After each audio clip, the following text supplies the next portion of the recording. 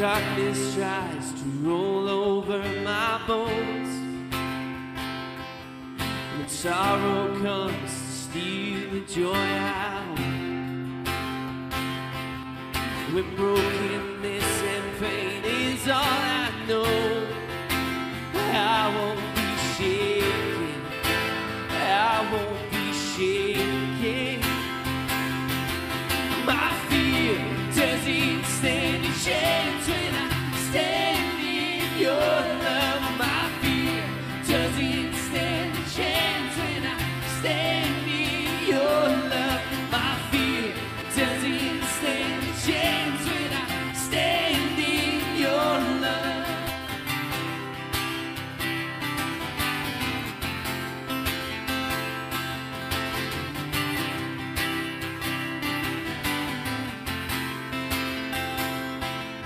Shame no longer has a place to hide. I am not a captive to the lies. I'm not afraid to leave my past behind. Oh, I won't be shaken, I won't be shaken. My fear, it doesn't stand a chance when I stand in your love. My fear doesn't stand a chance when I stand in your love. My fear doesn't stand a chance when I stand in your love.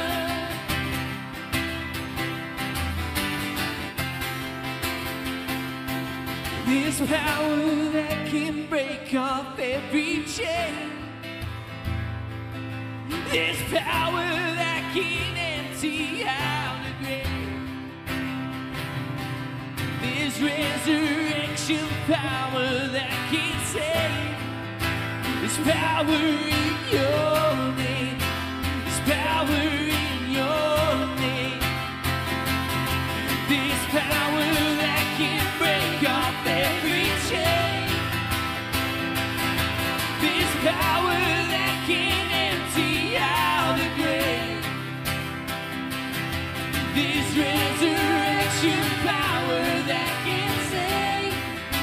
There's power in your name. There's power in your name. My fear doesn't stand a chance when I stand in your love. My fear, it doesn't stand a chance when I stand in your love. My fear doesn't stand a chance when I stand in your love.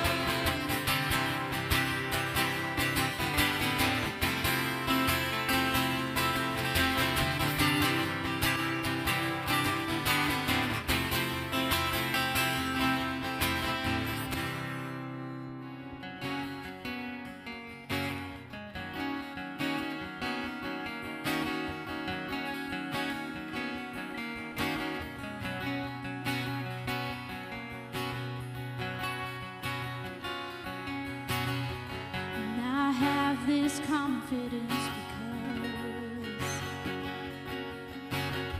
and I've seen the faithfulness of God, and the still inside the storm, in the promise of the shore. And I trust the power of the word, and enough to seek your kingdom.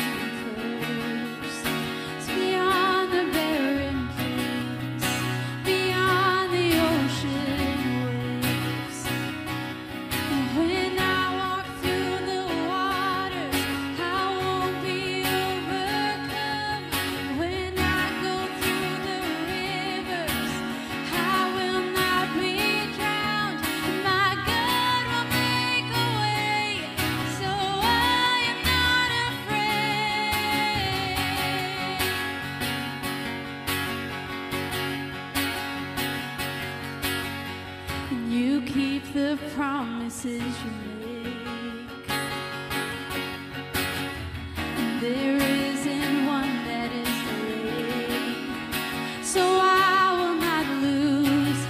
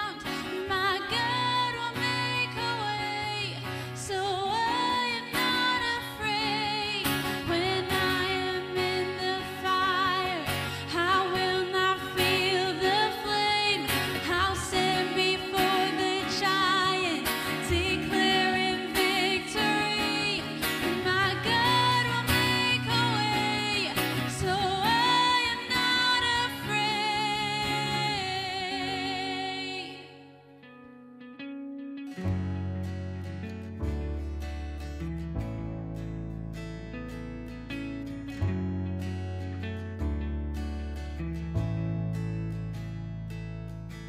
weapon may be formed, but it won't prosper. When the darkness falls, it won't prevail. 'Cause the God I serve knows only how to triumph. My God will never fail. My God will never fail. I'm gonna see a victory. I'm gonna see a victory. For the battle belongs to you, Lord. I'm gonna see a victory. I'm gonna see a victory. For the battle belongs to you, Lord.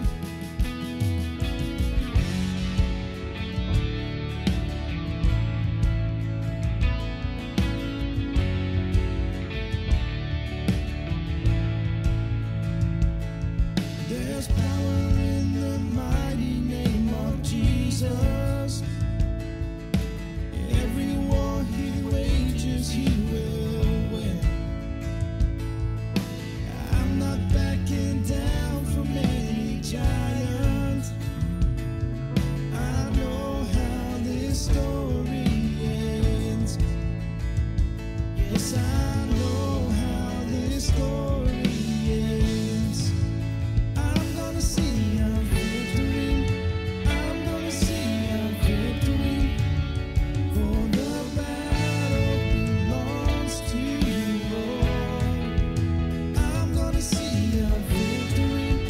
I'm gonna see a victory. For the battle belongs to you, Lord. I'm gonna see a victory. I'm gonna see a victory. For the battle belongs to you, Lord. I'm gonna see a victory. I'm gonna see a victory. For the battle belongs to you, Lord.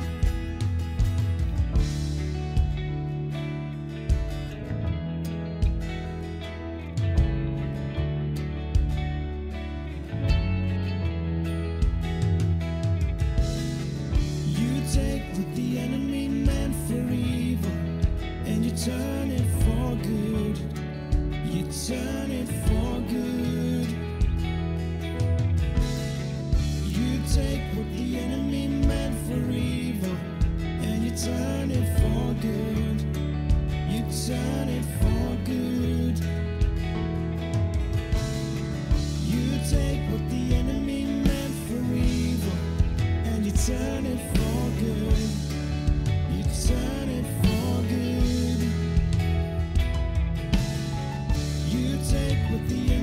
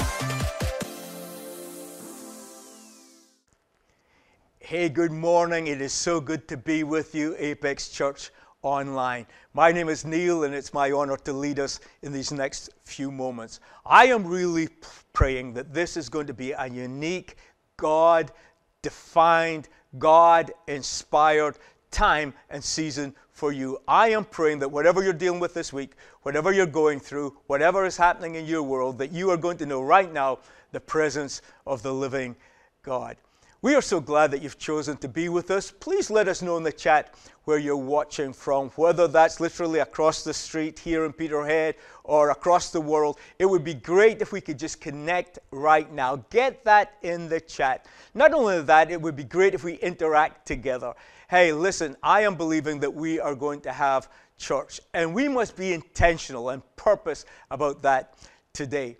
Can I remind you that we will be having communion in a wee moment, so please get your juice and cracker or bread, and we'll gather around the table of the Lord. The Bible says this is the day the Lord has made. We are going to rejoice, and we are going to be glad in it. So as we go to worship right now, come on, why don't you get up off your seats? Why don't you lift that voice? Let's not just be spectators. Let's make sure that we get involved in this service today. Be an encouragement to those that are participating, but you get to be part of what is happening. I am so excited. This is a new day, the beginning of a new week. And as we look forward to the blessing of God and look back to what He's already done, it is with gratitude and thankfulness that we lift our voices right now and declare His goodness. So come on, church together, friends together, let's sing.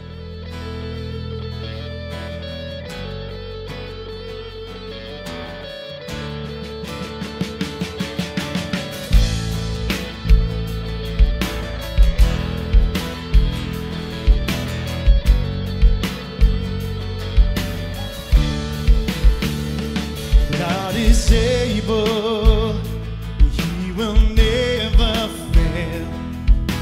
He is Almighty God, greater than all we need, greater than all we have. He has done great things, lifted up, defeated the grave. Raised to life, our God is able. In His name we overcome. For the Lord, our God is able.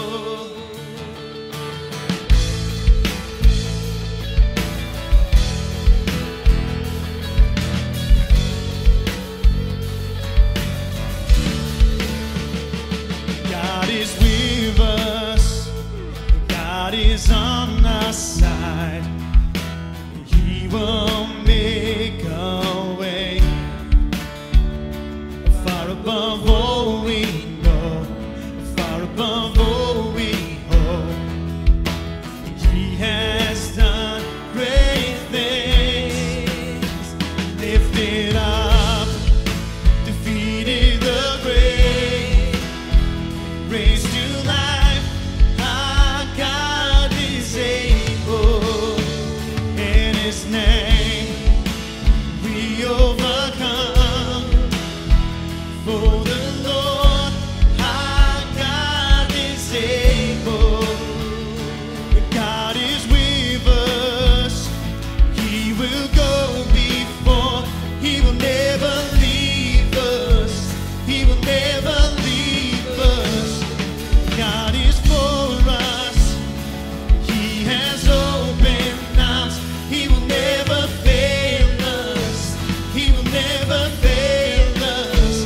Lifted up, defeated the grave. Raised to life, our God is able.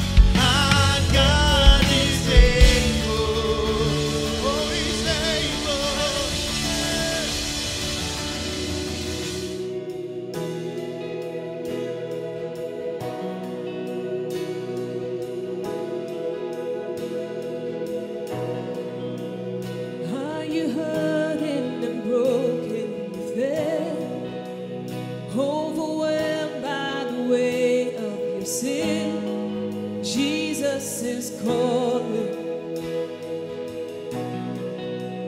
Have you come to the end of yourself?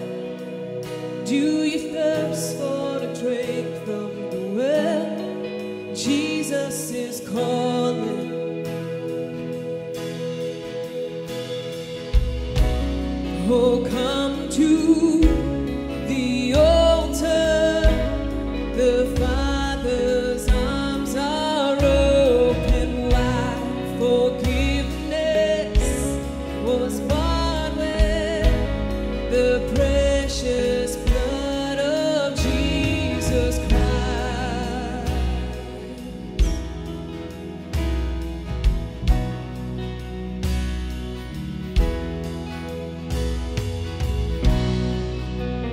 Leave behind your regrets and mistakes. Come today, there's no reason to wait. Jesus is calling. Bring your sorrows and tread them for joy. From the ashes a new life is born. Jesus is calling.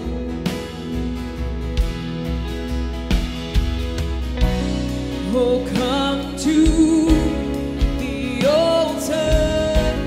The Father's arms are open wide. Forgiveness was bought with the precious blood of Jesus Christ.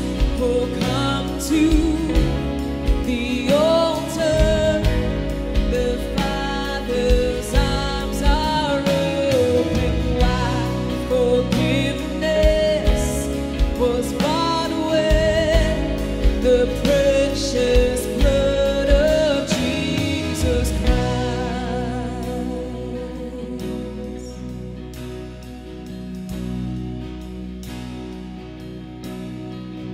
Oh, what a Savior!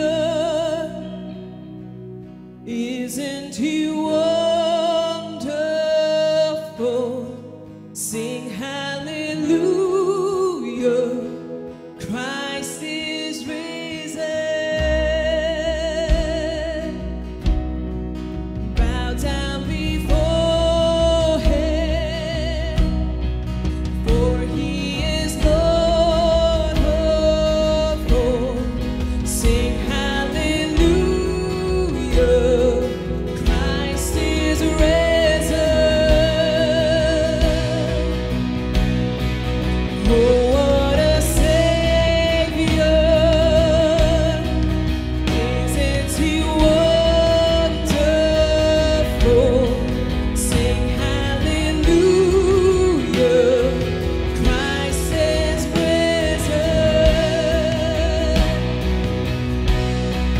Bow down before Him, for He is Lord of all. Sing hallelujah, Christ is risen.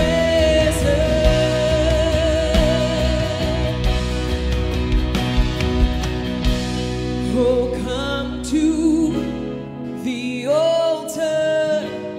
The Father's arms are open wide. Forgiveness was bought with the precious blood of Jesus Christ. Oh, come to the altar. The Father's arms are open wide. Forgiveness was bought with the precious blood of Jesus Christ. Oh, come to the altar. The Father's arms are open wide. Forgiveness was bought with the precious blood of Jesus Christ. what a powerful time of worship that was. Don't know about you, but I always feel good when I begin to sing about the goodness of the Lord Jesus Christ. I find something incredible happens to me during a time of worship. It helps me to get my mind off of my circumstances, of what is happening directly in my world, whether that's good or bad. And when I focus on Jesus and when I focus on what He's done, I tell you what, my mind changes, my frame changes, my mindset changes. What happens is this, that we move off of the situation and we get our eyes on Jesus. And that's why that old chorus simply said, didn't it? Turn your eyes upon Jesus, look full in His wonderful face. Well, we're going to pray right now, and I love the power of prayer. I love the fact that we get to unite together and we come unto God and we make our requests known unto Him. When we go to pray, it's not a list of wants, it's not a list of desires, but it's really coming before Him and saying, God, these are situations in our life, in the life of our loved ones, that we really need divine intervention. And I believe that God hears every single prayer. You know, whether it's just a few lines, whether it's a little bit longer, whether it's one of those that are filled with great vocabulary or just simplistic language, it doesn't matter. As long as we come in the name of the Lord Jesus Christ. The Bible says that Jesus right now is at the right hand of Father God, making intercession for us. If you have a prayer request, why don't you get it in the chat right now, and we will come into agreement with you. Listen, you may think it's small, it's not, there's nothing, no big deal about that. Listen, if it's important to you, it's important to God. Get it in the chat, and we are going to pray right now. So Heavenly Father, I come to you in the name of Jesus. I thank you that it's the name above every other name. At the name of Jesus, every knee shall bow and every tongue confess that Jesus Christ is Lord. And we recognize that Lordship as believers, as Christians, as followers of Christ. We are thankful that we belong to the family of God. And we can come right now and I can lift my voice, and we as a congregation, as church, as a family of believers, we can unite our voices and come into agreement. Lord, there are many folk in our fellowship that are sick right now. There are people that need a touch in their body. There are people that are ill. There are people that are sick. There are people, Lord, that need direction. There are people that need financial help. There are people that are dealing with family fragmentation. But God, into every one of these situations, we ask that you would move. Nothing is too hard and nothing is too difficult. You are able to do exceedingly, abundantly, above all we could ask or think. So right now I come to ask, oh God, that into every home, everyone that's listening to my voice, wherever they are watching from, Lord, unspoken prayer requests, things that are dear to our heart, that only you know. God, I pray right now for the peace of God that passes all understanding to be our portion. In Jesus' name, amen and amen. Well, I hope you came into agreement with me right there as we were praying together. We're going to go to communion. Do you have your bread, your cracker, your juice? What a joy it always is to think of the sacrifice that was made on our behalf, that Father God sent His Son, Jesus Christ, to that cross to die for us. The fact that He came willingly, that no one forced Him on that cross, but He came to pay that price so that we could come into that relationship with our God. And I've been reading from the book of Deuteronomy 4, verses 9 and 10. We read these words. But watch out. Be careful never to forget what you yourself have seen. Do not let these memories escape from your mind as long as you live, and be sure to pass them on to your children and your grandchildren.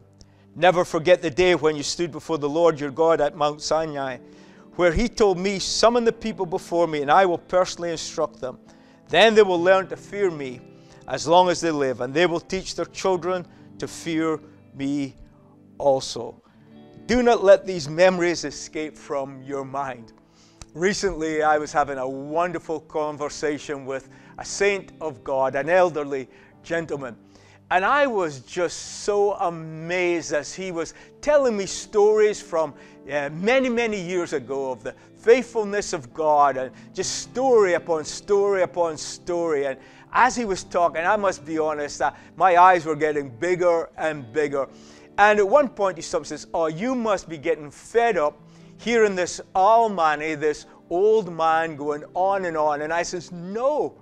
I says, you don't understand. My faith is being inspired. I am just amazed at what God has done in your life, and it's doing something for me. It's helping me to realize that if God can do that for you, then God can get involved in my situations. Tell me more, tell me more. And then he would tell me another story, and I'd say, is there anything else? He says, well, can you take another story? I says, please tell me, tell me, tell me. And I want to say to you right now, many of you are listening to my voice. God has done incredible things for you. There are miracles that have happened in your world. God has literally opened a Red Sea. I know for you it wasn't an actual Red Sea, but a Red Sea situation. For you, there's been a time where you were experiencing lack and God provided. And can I just say this? Your testimony can become an inspiration and encouragement to others. People perhaps that are facing situations, they're wondering, God, where are you? People perhaps that are facing lack, that are thinking, can God meet my needs? And that's why it's so important that from generation to generation, we tell of the wondrous works of God. And that's what I love about communion. I never tire of hearing about what God, through Jesus Christ, did for us to bring reconciliation. That's why the Bible tells us in 2 Corinthians 5:21, God made him who had no sin to be sin for us, so that in him we might become the righteousness of God. Think about that. He who knew no sin, sinless, blameless, spotless. He who knew no sin, on that cross, when he willingly gave of his life, the Bible says he became sin. I can't even imagine what that must have felt like for the Lord Jesus Christ. I can't even imagine what that must have seemed or felt like for God the Father as he looked down upon his Son. I don't know what that must have been like for heaven and the angels to gaze down on Jesus Christ, he who knew no sin, who literally became sin. Why did he go through that? Why did he experience that? Well, the Bible tells us very clearly, so that we might become the righteousness of God. We were the sinners. We were born in sin and shapen in iniquity. We are the ones who, through our life, have committed sin. We were the ones to blame. But the blameless one took the blame so that the ones who were to blame could be blameless in the sight of God. How? Through the body of Jesus Christ that was broken and his precious blood that was shed. The words of this song have been going through my heart and spirit all this week. It's living hope. And just listen to this verse. How great the chasm that lay between us. How high the mountain I could not climb. In desperation, I turned to heaven and spoke your name into the night. Then through the darkness, your loving kindness tore through the shadows of my soul. The work is finished, the end is written. Jesus Christ, my living hope. What beautiful words. Jesus Christ, my living hope. So as we take this bread and drink of the cup, I want you to remember we had no hope, but we have hope through Jesus Christ. So as we take this bread, thank you, Lord Jesus, for your body broken. We eat together in remembrance of what you have done.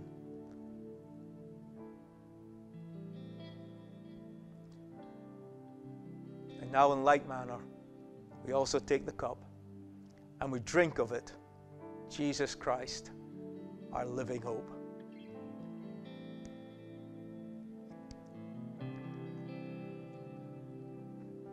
Amen and amen. Well, I trust these moments when we have communion together, that you really lean in and are remember the goodness of God, are reminded of the goodness of God. The Bible says from generation to generation, Jesus Christ is our living hope. Well, today we are going to continue our series, Legends and Misfits. It is our summer series when we get to look over characters of the Bible, both Old Testament and New Testament, and glean lessons from their life which will help us as we navigate the season that we find ourselves in. Men and women, men like Elijah, who the Bible says is flesh and blood just like us. People who had some great successes and people who had major challenges in their life, but God used every single one of them. And I think when we see that, we become aware that God could use us. I'm delighted today that Christina Morrison is going to come and she's going to share with us. So can I encourage you, would you lean in as she begins to share the Word of God? Would you make sure that you say hello to Christina in the chat there? And would you please, if you know, as she's speaking and she begins to share with us, would you show your appreciation for the words that are brought to us? I believe that this is going to be a great encouragement for every single one of us. So come on right now, Christina Morrison is going to come and we are getting prepared to hear from the word of the Lord. Thank you for letting me speak to you this morning. A few weeks ago, I was sitting listening to the book of Esther on the Bible app when I had a text from Neil asking if I would speak. And as I thought about my answer to the question, these three phrases came into my mind. You are significant. You have a purpose. You can be life-giving. Let me say that again. You are significant. You have a purpose. You can be life-giving. Many of you know the story of Esther. She was a young Jewish orphan girl in a strange country who, because of her looks, was chosen to be queen of all Persia. No one knew she was a Jew, but when the Jewish people were threatened with being wiped out by a law that the king had signed, she chose to put her life on the line and reveal who she was in an attempt to save her people. Where did Queen Esther's significance, purpose, and ability to be life-giving come from? Well, I have with me today, I like an object, a paintbrush. Nothing special really, a piece of wood with some hair on the end. And I must admit, I quite like painting and I can do quite a decent job. But I know that in the hands of a master painter, maybe you know some local artists that are pretty good with a paintbrush, or someone like Michelangelo, this paintbrush can create something beautiful. I've also got with me a pencil and a ruler. Very simple. Now, I love to watch programs like Your Home Made Perfect, where a designer comes in and designs a perfect home for a couple who've been arguing for years about how they should best make their home look. And these designers come in and they change the home not only to something that the owners could never have imagined, but it's something that is perfect for them. I also got a video camera. Now, we all know that Stephen Lawrence is great with a video camera. My video making skills are fun, but not very professional. If you want your wedding videoed, then you wouldn't ask me. But filmmakers can capture and create incredible films using just a camera. So why am I talking about paintbrushes, rulers, and cameras? Well, a couple of weeks ago, Neil asked the question, can God use me? It's like a paintbrush asking a painter, can you use me? Or an architect asking a ruler and pencil, can you use me? Or a video person asking the video camera. These are just normal tools. And it's not because the tools are any different, it's whose hands the tools are actually in that makes the difference. We are the paintbrushes, we are the rulers and the pencils, we are the cameras. And if we try to do it on our own, it might turn out all right, or it might look awful. But in the hands of the master, God, the creator of all things, it reaches its full potential. The paintbrush is brilliant. It has everything it needs to do the job. It's correctly made. It's not like the person who made the paintbrush thought to themselves, I want to make a ruler, and it was a paintbrush that they made. No. The paintbrush has got everything it needs. It's correctly made. And you are not a mistake. God didn't try to make something else, and you were the result. No, he made you because that is who he wanted. Philippians 2 verse 13 says, "For it is God who works in you to will and to act in order to fulfill his good purpose." So the first thing I want to talk about is you are significant. Your significance is simply in God. You will never find significance by doing something. You will only ever find it by being who God created you to be. You can search for significance your whole life and never find it until you stop and accept yourself for the person God sees, the person God created, the person God loves, the person God can work through. The paintbrush will never become any more than a paintbrush. But when it accepts that it is a paintbrush, that is created to paint, and the painter loves it, that the painter can use it, then it has significance. We talked about Esther, who was a refugee, an immigrant, living in a land that was not her own, surrounded by people who despised her because she was a Jew. She was an orphan. She was also a girl, which in those days was little more than property. She didn't choose to live where she lived. She could make no decisions about the places she wanted to visit, about the career she wanted to have, even about the man she wanted to marry. In the world's eyes, she was insignificant, a nobody with no purpose. You know, I wonder how many times we believe that lie, that we are insignificant. We're just living each day, busy with life, trying to be happy, trying to make other people happy. I want to tell you, like Esther, you are significant. In God's hands, Esther was to become a queen.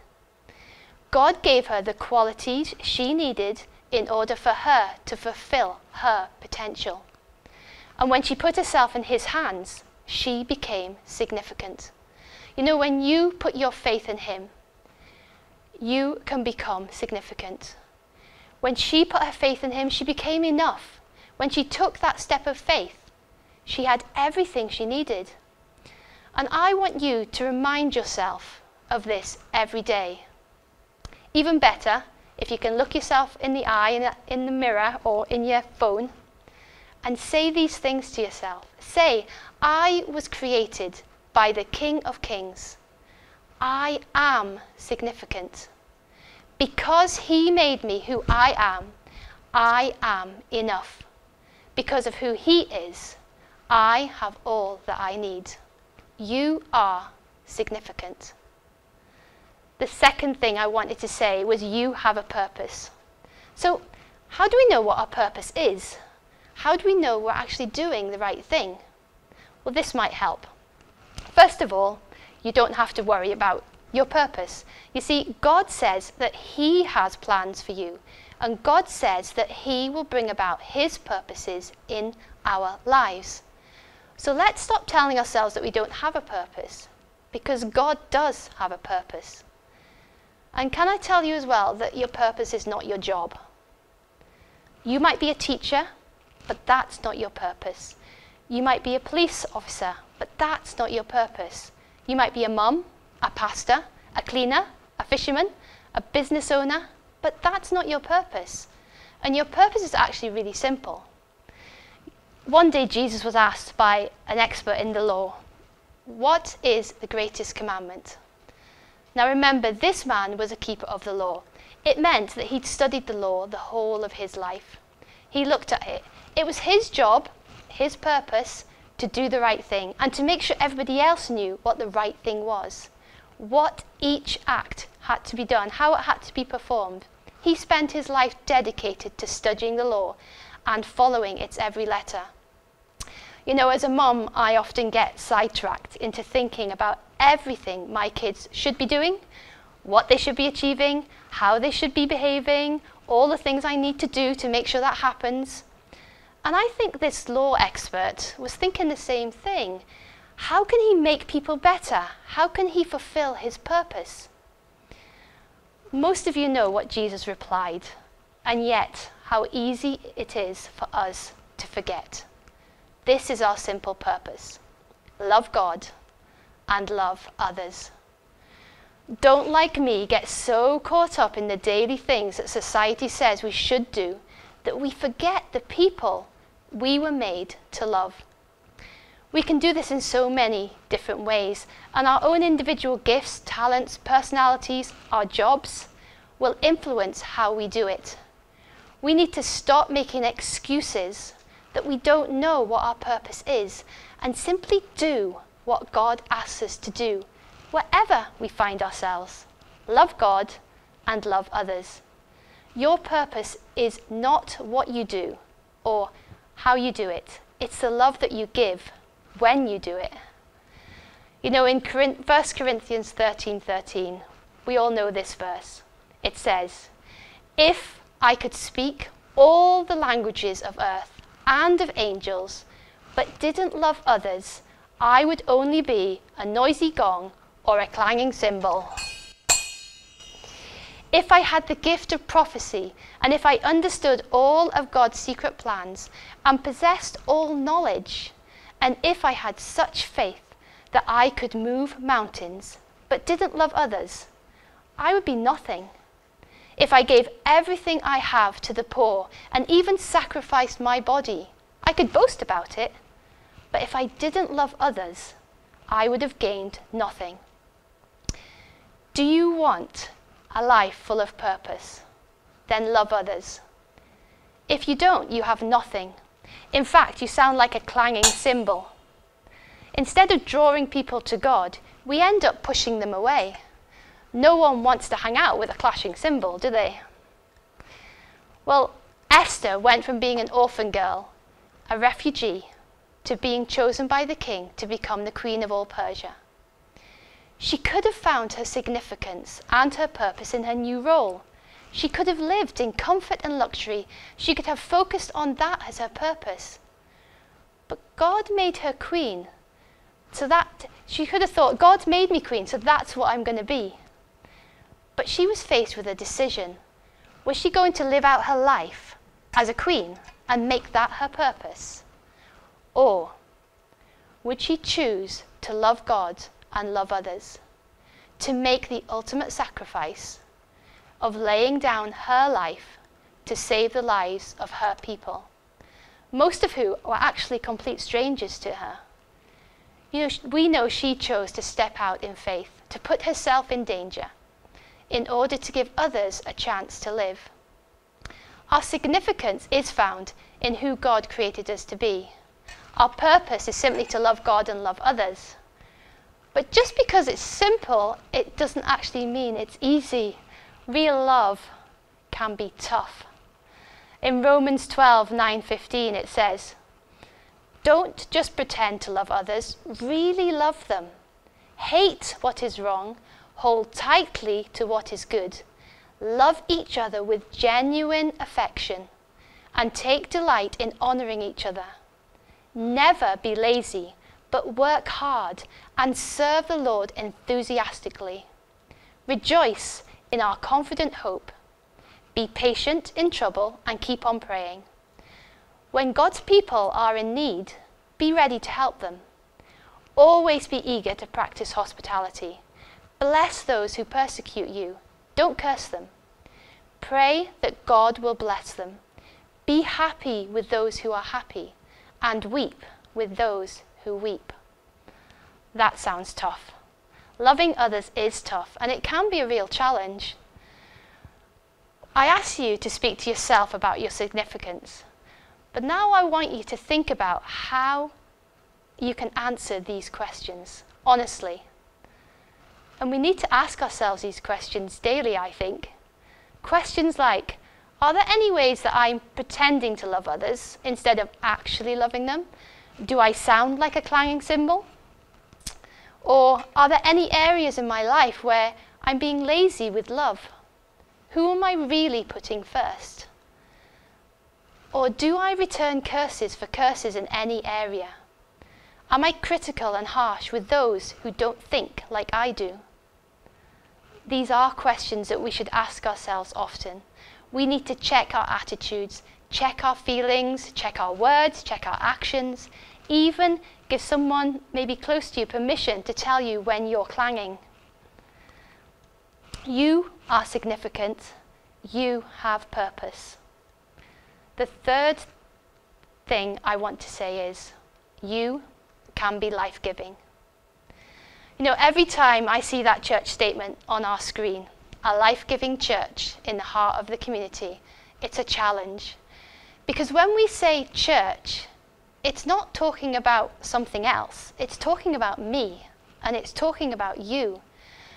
We could, in fact, rephrase it and say, life-giving Christina at the heart of the community, or life-giving Daniel or Jennifer at the heart of our community.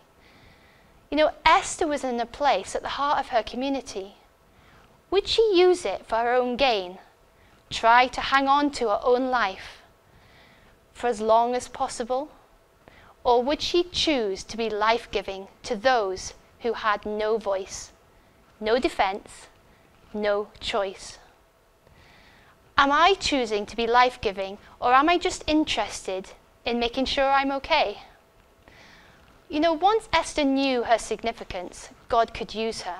And once she chose to put herself in God's hands and love others, she fulfilled God's purpose. In knowing her significance and fulfilling God's purpose, she became life-giving.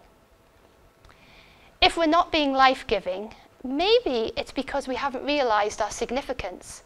A person created by God, a paintbrush in God's hands that can make something beautiful. Or maybe if we're not being life-giving, it's because we're too busy trying to live for our own purposes, for what we can achieve, for what we can get. Maybe we're just trying to fit in with everybody else. We need to instead give our lives to loving God and loving others, really loving them. You know, we all actually give our lives for something. Maybe we're giving it away for position or power or acknowledgement, maybe for comfort and luxury, maybe for health. But none of these things will actually give us joy. None of these things will give us true life.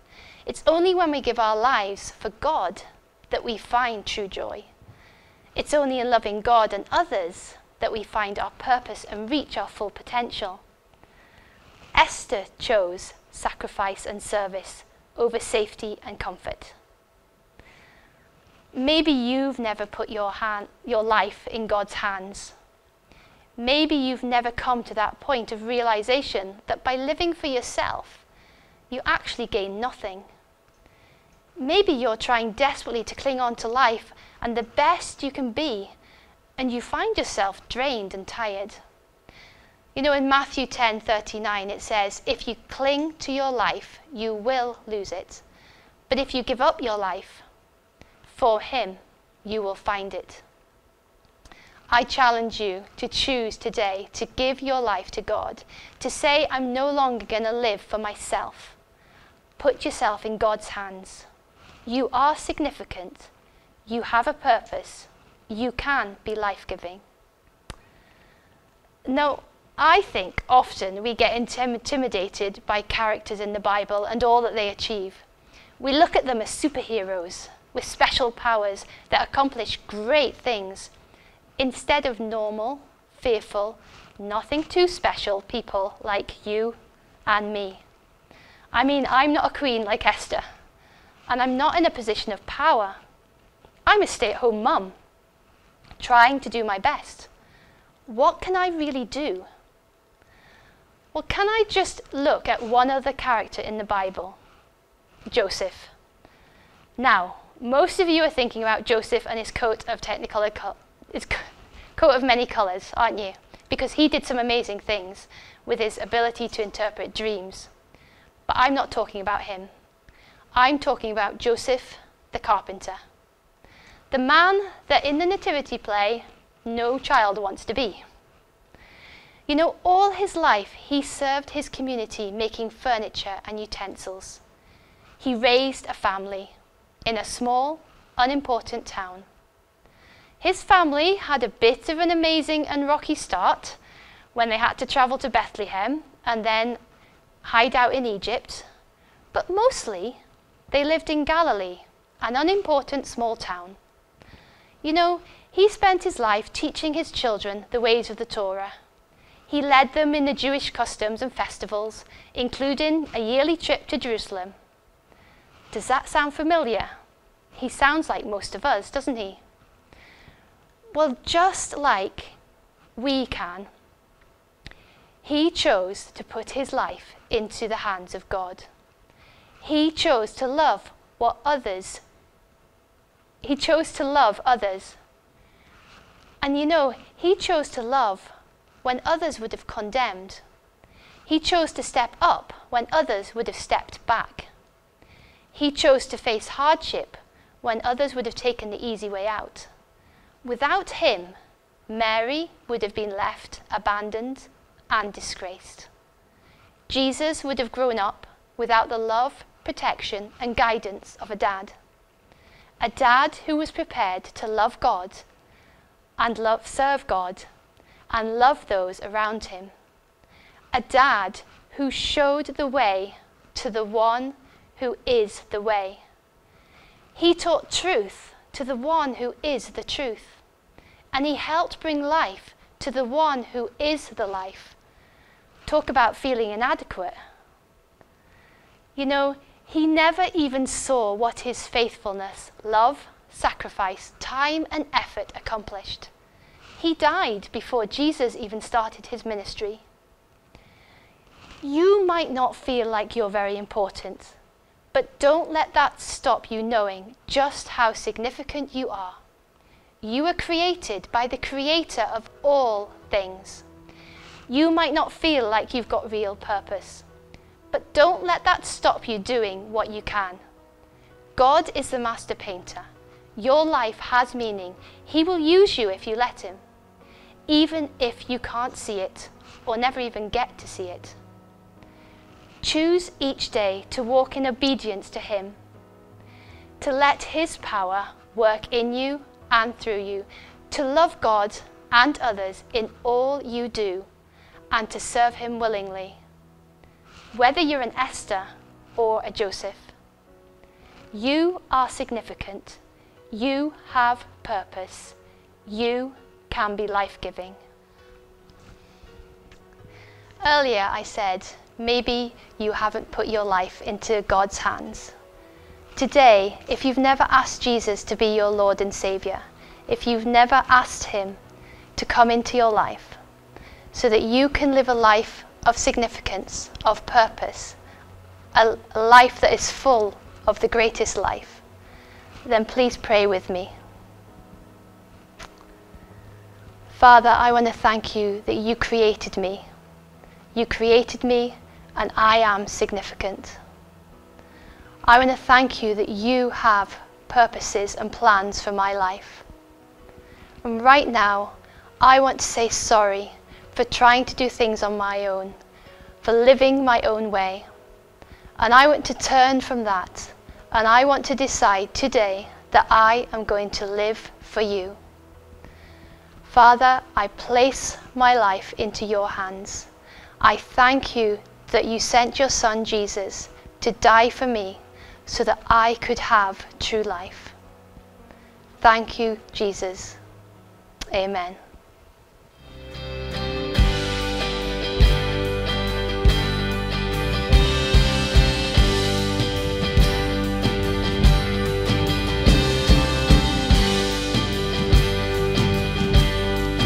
I searched the world,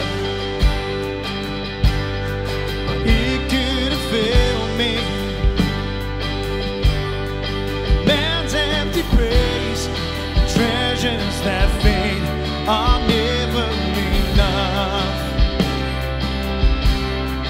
You came along, put me back together.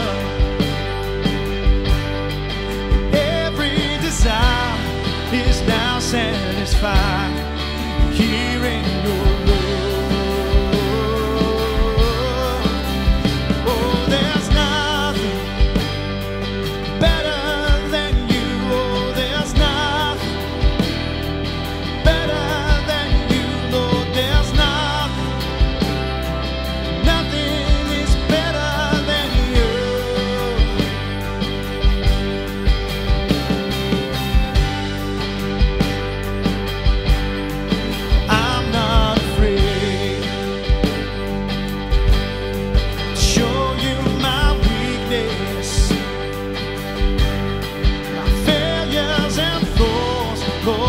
seen them all, and you still call me friend.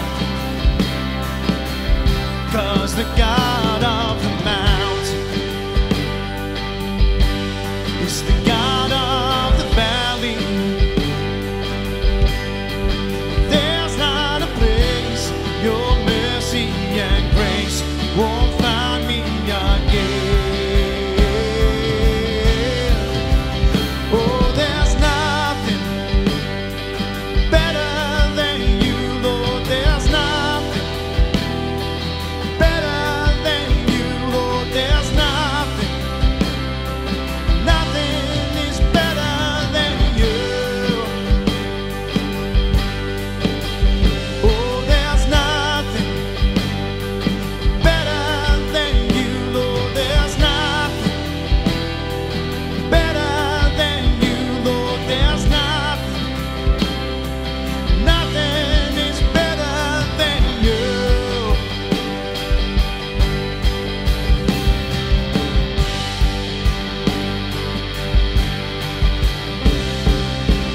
You turn mourning to dancing.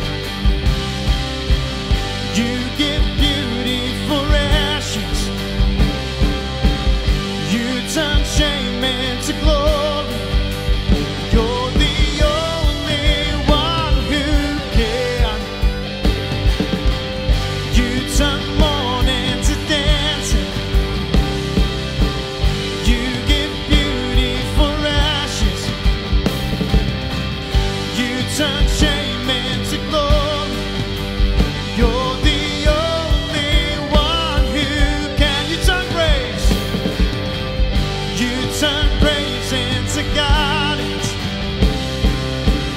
You turn bones into armies. You turn seas into highways. You're the only one who can. You're the only one who can. Oh, there's nothing better than you. Oh, there's nothing better than you, Lord. There's nothing, nothing is better than you.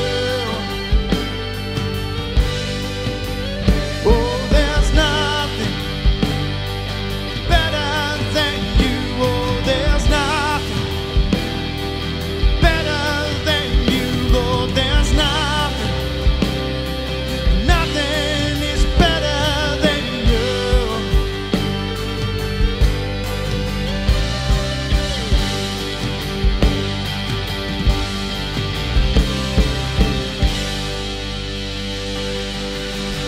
Nothing's better. Well, thank you, Christina Morrison. Please show your appreciation in the chat. Once again, so helpful to every one of us. As we look at these various characters, isn't it good to know that God also has a plan and purpose for our life? Now listen, as Christina shared there, perhaps you've never responded to Jesus. Perhaps you've never said, I want Jesus Christ to be my Lord. But when Christina prayed at the end, that you said yes. Well, if you did, would you get that in the chat? Would you just simply say, I said yes? And someone will be in contact with you. We really want to help you move forward in this incredible journey of what it means to know and love Jesus.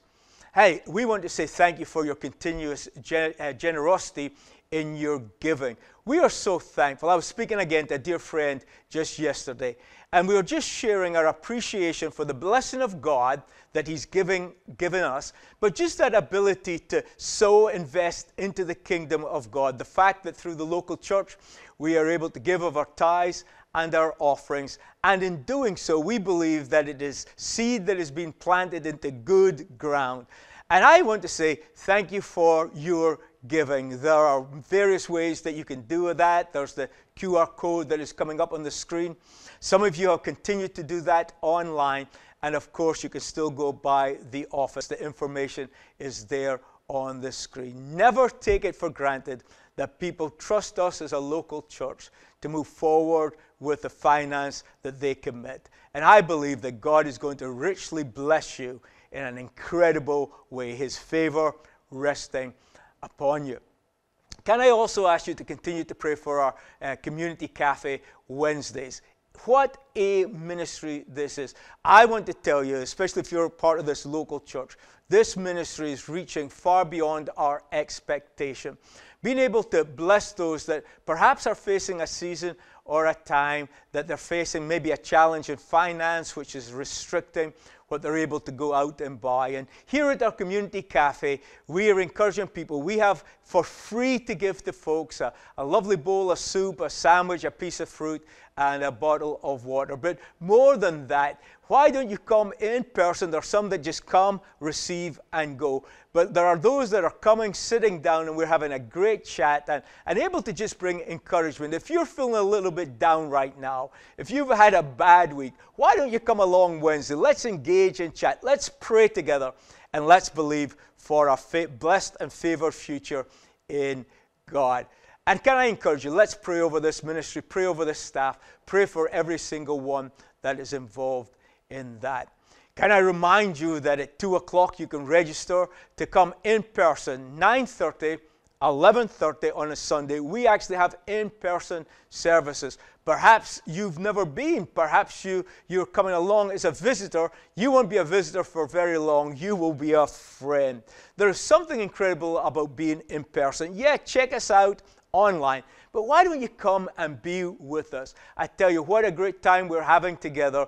And there's just something about that community that I believe is special. So registration opens at 2 o'clock. The purpose of registration is for track and trace. Really believing that this is going to be an incredible week. Well, I just sense the favor and blessing of God upon you.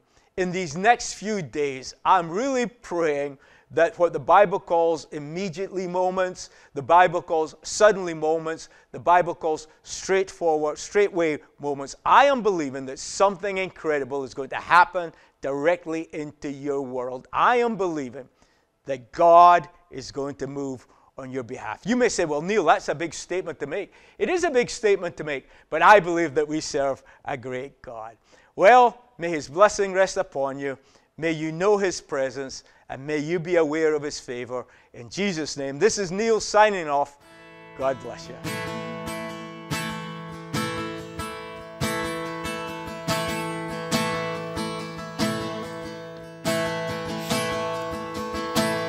How great the chasm that lay between us, how high the mountain I could not climb.